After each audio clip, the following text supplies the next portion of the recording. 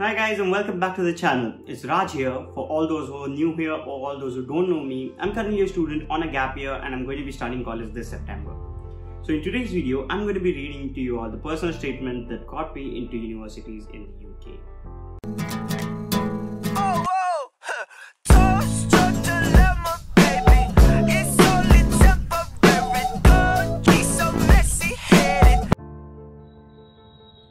So yeah, the aim of today's video is that I'm going to read to you all the one essay, the one personal statement that helped me get into University of Manchester, University of Edinburgh, University of St. Andrews, to name a few, and so that it gives you a basic idea of what a personal statement or an essay in the UK generally looks like.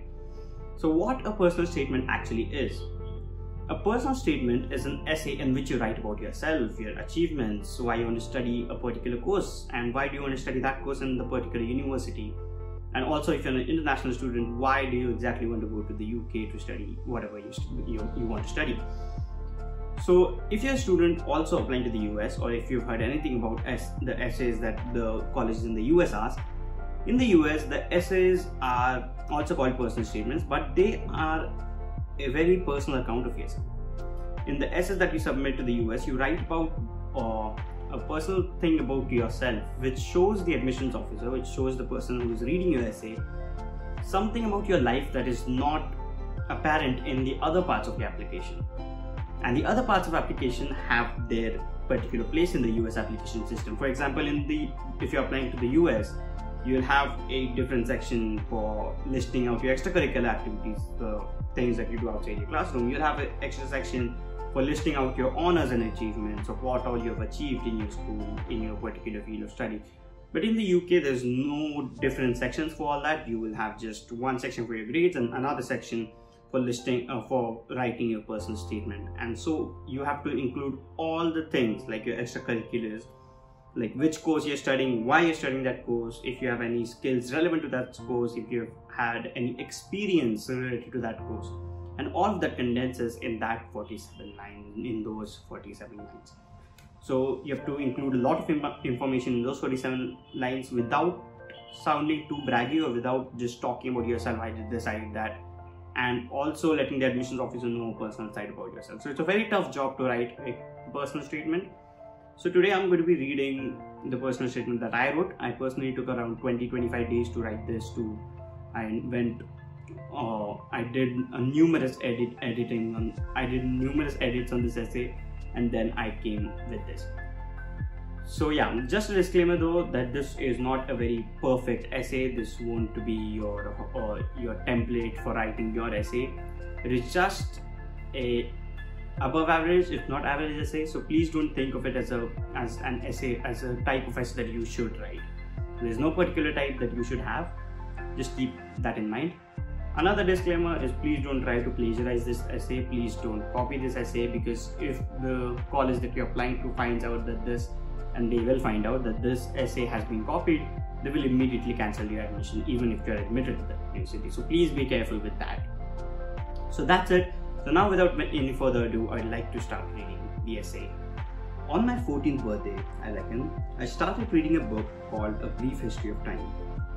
This was a point in my life where I did not understand what the word physics exactly meant. Out of spite, I started reading the book, which got me hooked from the very first page, and amazingly, I had finished the book within a couple of days. Little did I know about the author when I was that age. Also, many things in the book were not quite apparent to me then, but somehow, with some hardship along the way, I was through. So I consider it safe to say that Stephen Hawking indirectly invited me into this fascinating world of physics, the exact meaning of which is not yet very clear to me, and that is what I wish to attain from your university. From a very young age, I always wondered why something happened. I used to ask my middle school teachers about many things and always asked why to any answer they gave me, but they always failed to satisfy my quest to understand why. A series of whys, I realized, can never end. You can never stop asking why to any answer somebody has given. I would rather have questions that cannot be answered than answers that cannot be questioned. These words from Richard Feynman struck to me and has made physics an enthralling world for me in itself. Studying physics in high school never seemed like a burden to me by any means. While many used to stick to the textbooks because the questions in the test were limited to it, I never really liked my school textbooks and they often seemed quite dull. It was then that I stumbled upon the Feynman lectures on physics. This book made studying physics not a burden but more like reading a novel. The more I read it, the more curious I got, and the more I disturbed my teachers with questions that had nothing to do with our class syllabus. But quite surprisingly, I even performed well in this test. Trying to turn my passion into action, I often tried of ways that I could actually use all of my knowledge that I had acquired. My school gave me an opportunity to act as a helping hand to the underprivileged children in the rural areas of our country. I used to go to the underprivileged households a couple of miles away from my school to try and help the children there understand a few things, as they could not even afford a 1,000 rupee tuition fee.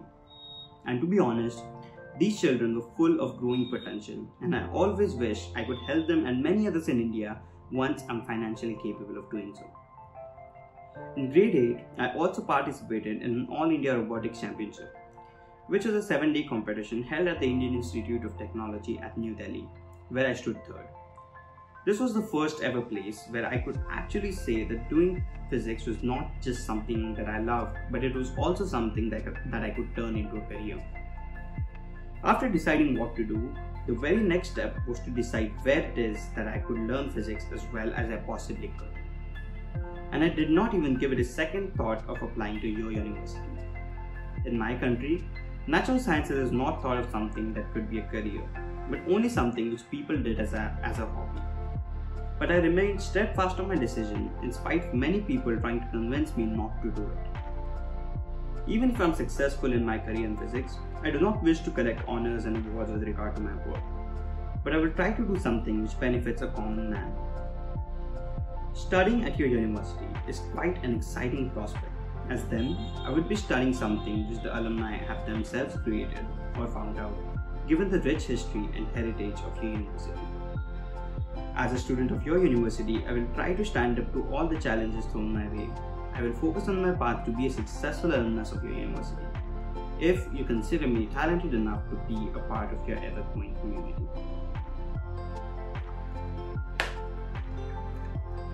So that was the personal statement or the essay that got me into the universities that I mentioned. I'll write down the complete list of the universities that I got into in the description box. So one thing that you should notice is that I did brag in the essay. I talked about one or two of my achievements, but that is something that you have to do because you don't have any other place in your complete application on UCAS where you can mention your achievements, your extracurriculars. So the admissions officers have no way of knowing what have you done outside your classroom. So try and include as much as you can without crossing the limit, without literally listing everything that you've done. So keep it at the bare minimum just so that they get an idea that you have the experience required to succeed in that field and that you have a genuine interest to succeed in that field. But also please notice that the essay formats in the US and the UK are very, very different. So do not try to combine these two and do not try to just make one essay out of them if you're applying to both the places. Try to be original. Also, please do not go onto Google, read many of those personal statements, get an idea and just try to copy that format and try to write in the same manner, because that won't sound original and that won't have your own voice in that essay. It is very important to have your own voice in these essays. Now in this video, I just blankly read out my essay to you guys, but later I'll be making a video in which I explain exactly how you should structure your personal statement, what goes where, how a perfect format should be like, because there's not one textbook way to write essays. It is your personal thing. It is a thing that you should take time and you should perfect it while it has your own voice. So don't write the essay and go to your teachers and tell them to improvise it. You can ask for suggestions. Now myself, I used to write one draft. I used to pass it on to my English teacher. She used to read it and she used to tell me that what she found was not working, and she just used to tell me without editing it. She just used to tell me. So that is exactly what you need to do. Take suggestions from as many people as you can, your friends, your family. Just make them read your essay, tell them ask them how they think it is, and ask them to give their honest opinion. And that is how it should work.